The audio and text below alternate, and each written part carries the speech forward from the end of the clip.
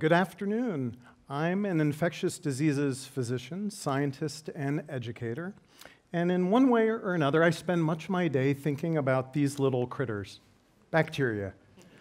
Now, bacteria were on this planet long before humans were. In fact, the best estimate is that bacteria emerged on Earth a few billion, that's with a B, years ago. So these organisms have learned a thing or two over the years. Now, infections due to bacteria have caused countless human deaths over the centuries. Think the plague or Black Death that wiped out much of Europe's population in the Middle Ages. And aside from a couple public health interventions, such as sanitation and a reliable drinking water supply, the advent of vaccines and antibiotics have literally been transformative to modern medicine.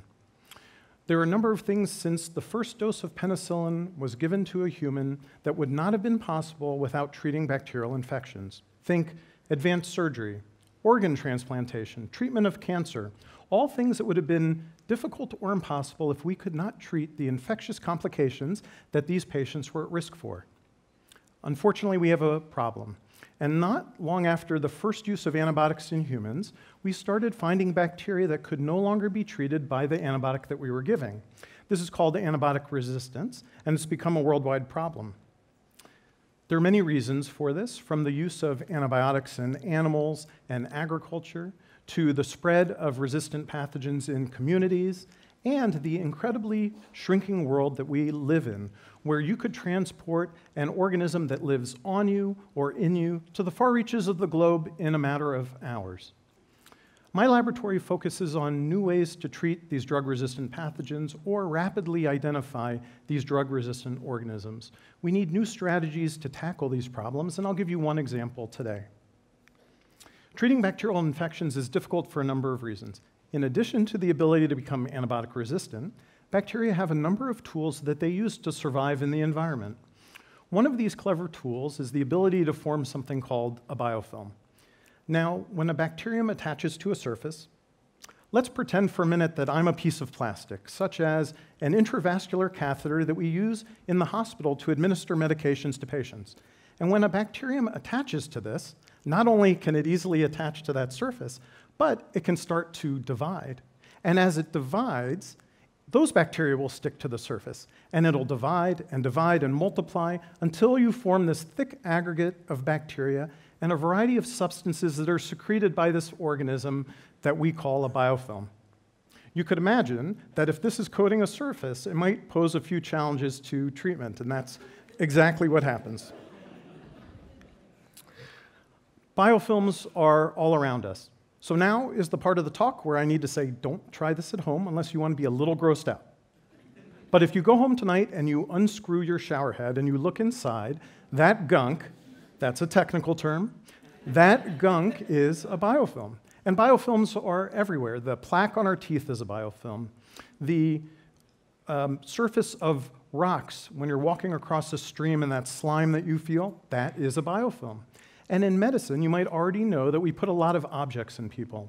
And one of the complications of doing this is the development of bacterial infections, specifically biofilm-associated infections. And this was a problem that a few of us at UT Southwestern wanted to try and tackle. I'm going to talk about one particular medical advance, and that's the use of prosthetic joints. Now, just by a show of hands, who here in the audience either has a prosthetic joint or know of somebody who does? Say, a knee, a hip, a shoulder, some other piece of metal in their body. See? Quite a few of you. The advent of prosthetic joints has been a major medical advance. It's literally transformed people's ability to be mobile and improve their quality of life. Here's an image of a prosthetic knee, and it's estimated that by the year 2030, in the US alone, we will be putting in 3.5 million prosthetic joints per year. This is great news, unless something goes wrong. And one of the complications is the development of infections. We're taking a close look at what happens when a bacteria gets in the wrong place at the wrong time. You form a biofilm, and our immune cells that normally clear an infection can't reach the organism, and antibiotics that we give to patients to treat the infection can't reach the bacterium as well. A couple years ago, my laboratory and the laboratory of Rajiv Chopra wanted to try and tackle this problem.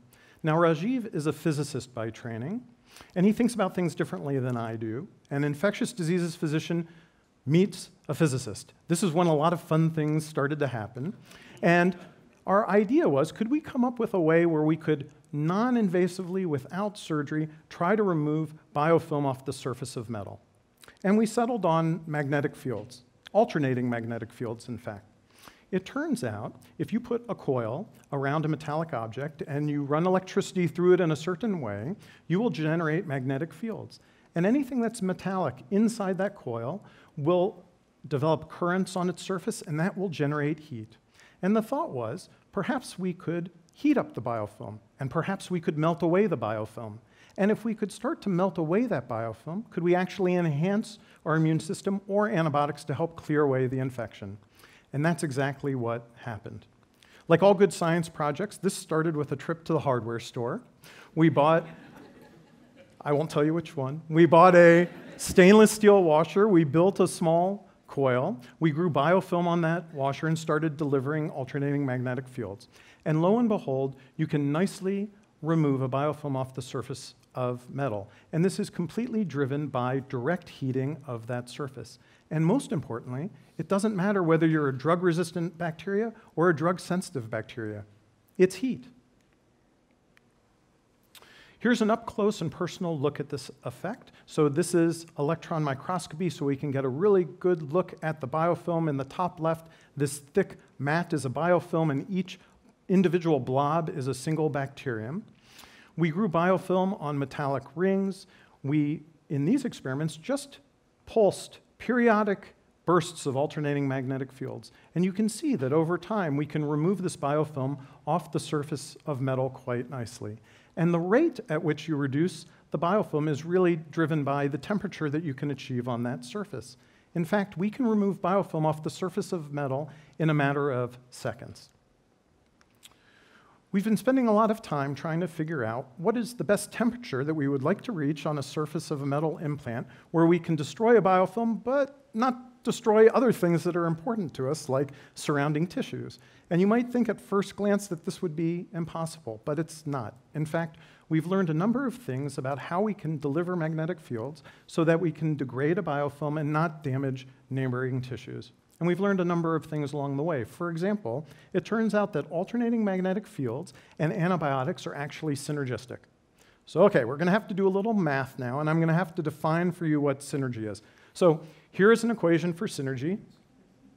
I'm sensing a few groans from the audience. It's okay. I'm not very good at math either. So let me try to define synergy in my own way. I'll give you an alternative equation. So Bobby cleans his room plus Sarah cleans her room equals Bobby is happy, Sarah is happy, Mom and Dad are happy, and a new Porsche magically appears in the driveway.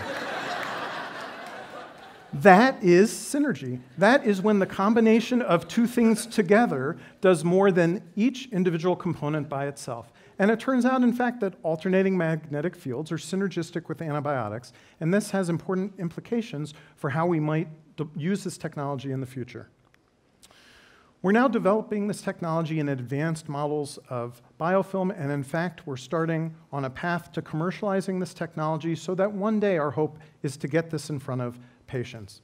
Our goal is that one day, if you have a knee replaced and it gets infected, that we will no longer have to remove that prosthesis, and that you will be able to keep it, and we can treat the infection without multiple surgeries and complications.